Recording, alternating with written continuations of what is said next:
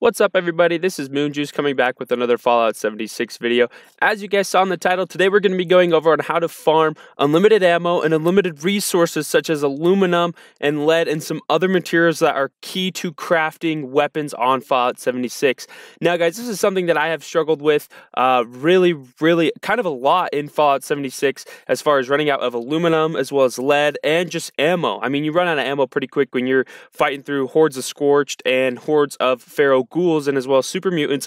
Ammo goes by very fast, and to me, I run through it a lot. So this is one way. This can be an AFK method as well, away from keyboard or away from your PlayStation. I play on PS4, that you can use to generate tons and tons of ammo. Now, guys, just real quick before we started, I did just want to say thanks to the support on the previous video. If you guys haven't seen it, I go over a Deathclaw farm and how to farm. I really appreciate the support, and thank you guys so much. So, guys, what this method includes is going into a workshop. Now, I'm showing you guys some workshops on the map here. There's one by Flatwoods. It's a food processing plant, and I think there's one up by the Ferris wheel. Now, guys, what workshops is basically a place that you can go and take over. It's kind of like your camp. You can build stuff there, and then you can farm resources. So as you guys can see, we are up in the top right-hand corner of the map. Now, this is the resource you're going to want to take over. It is the munitions factory. Now, it is up again in the top right-hand corner of the map, right next to that cabin icon, which I believe is called the Bailey's Cabin, I believe is what it's called. But again, you're going to want to go up to this workshop, make your way up there. Again, it is a little bit of a trek. And once you guys get up there, you're going to have to fight off a pretty vast horde of super mutants. So just keep that in mind. Make sure you have the resources. Again, one thing that I do is I fast traveled, or I discovered the Bailey family cabin, and that way I'm able to fast travel and jump there. It does cost a little bit of caps because it, again, in the top right hand corner of the map, my camp is by Vault 76, so it is kind of a jump. But I mean, when you're farming, constantly farming ammo, constantly farming aluminum, constantly farming lead, it's super nice to have. And it, the caps is worth it paying. I think it's like 40-ish caps is from where I jump to, or from where I fast travel from. So once you guys get there, you're going to enter an event. Basically, as you can see, that just came up on the screen. It's going to be Claim the Workshop at the Munitions Factory. Now, once you guys get here, again, it's just going to be a lot of super mutants. And there's just going to be a lot of super mutants, and then sometimes there's ferals. We ran into Scorched as well, but mostly just super mutants when you guys get there. Be prepared. I think there's like level 26s there. But once you guys get here, there are some turrets and stuff in place here when we got here. But this is from other players coming in and building and then leaving and then building and then leaving, which is kind of cool because, as you can see, we're kind of banking off of these other people's defenses here. Now, once you get into the munitions factory, go ahead and head inside. And the first thing you're going to want to do is claim the workshop. Now, you're going to want to have some caps because I believe here it cost me, let's see, I think it was like 67 caps. Or, yep, 67 caps is what it cost me to claim the workshop. Now, if you guys have no idea what a workshop is, have no idea what they are, again, it is a place, it's like your camp, but a little bit of a better version. It allows to just be in one stationary side. You can't fast travel to it, unfortunately, once you claim it, but it is just a place that you can build outside of your camp as well. Now, as you can see, once I claimed the workshop, this green circle came around me, and then up on the top, there was a bar that started basically going up. Now, what this is claiming the workshop. Keep in mind that if there are other players around, they can actually come and kill you. It is kind of initiates PvP. So make sure you have some buddies with you. If you're doing it by yourself, just make sure no one's by you in the map. Now, right here is the actual ammunition factory. This is what's going to be producing your ammo, producing everything that you want. Now, what you're going to want to do is when you get here, you're going to need to build a couple of things. So again, make sure you have these resources. So step 1, claim the workshop. Step 2, you're going to want to build resources. And it's, again, you build just like you're in the camp. You just hold down whatever the building is for PC or Xbox One. Now, it does require 4. It's 20 power, so it's going to be 4 medium generators, or if you can build the bigger generators, build the bigger generators.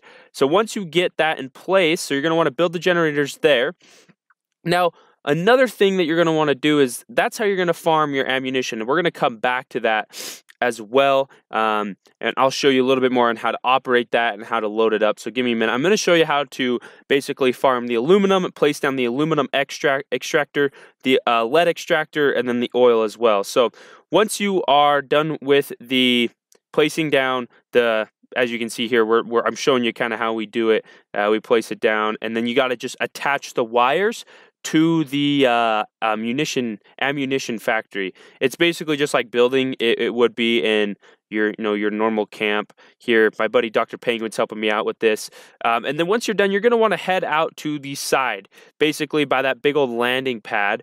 And once you come out to here, there are some defenses as well that we're going to set up, and we'll show you. So this right here is an aluminum deposit, or an aluminum ore deposit. So you can place an extractor or a resources extractor to come and farm that as well. Now, once you place that down, as you can see here, you just want to scroll over to your resources tab here. Again, this one does require, I believe it's 20 power. I'm not exactly sure. And there you go. It just snaps right in place, that resources extractor, which is great. It requires 10, excuse me, I said 20. So you're going to want to place that down. Go ahead and build the turrets. Now, just right up over the hill is the lead vein, or the lead extractor. Here are some feral ghouls. Again, be prepared. There are kind of a lot of mobs, or kind of a lot of monsters that are in this area, or that you can fight.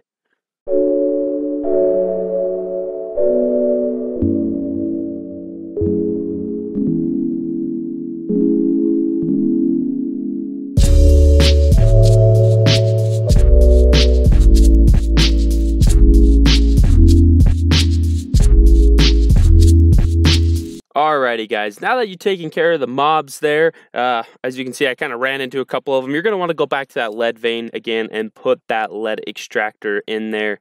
And then just go ahead and build your generators just like normal. Again, just build it, attach the wires. It requires 10 power per extractor. So you're going to want to go ahead and just place those down. Again, just attach the wire like normal. Now, there's just one thing I didn't cover in this video is around the back, there is a place for a junk extractor.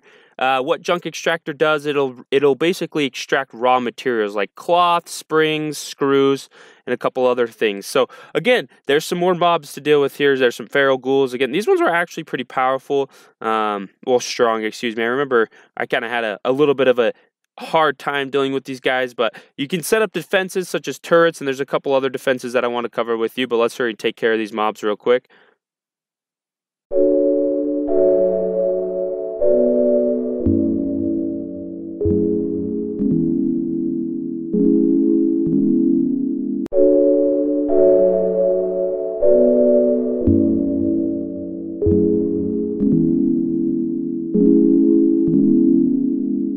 Alrighty guys, so once you're done dealing with them, they do come in waves, so we were just basically defending the factory, and that's why they keep coming waves and waves of feral ghouls.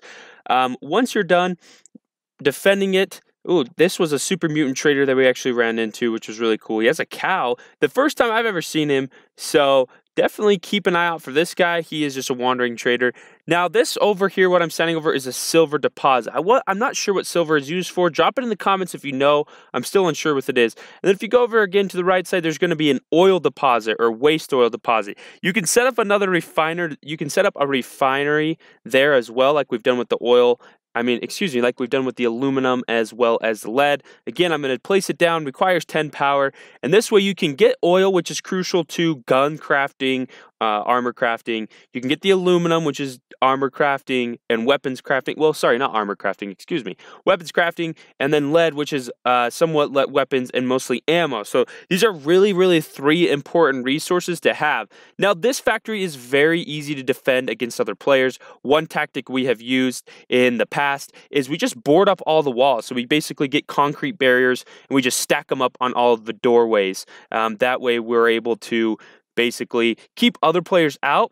Another thing you can do in this, and one thing that is super, super important, especially if you're doing an AFK method, or one thing that me and Penguin have done before, is we've ventured away from the ammunition factory, done everything that we're wanting to do, and we've come back to it, is you can actually lock the ammunition, or the oil refinery, or the basically excuse me, I'm losing my words here, the aluminum factory. Now, locking it is just the same as locking a door. Basically, what you do is you go into your build mode, go into edit, and you just go ahead and hover over it, and you click L2.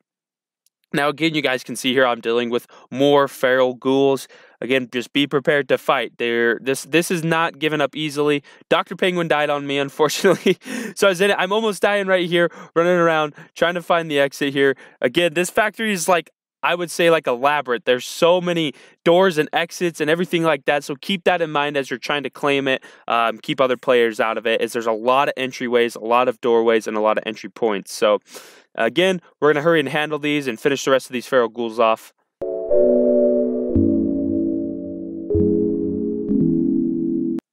Alrighty, now, again, last wave of feral ghouls. I believe we are 3 out of 3, so we're done.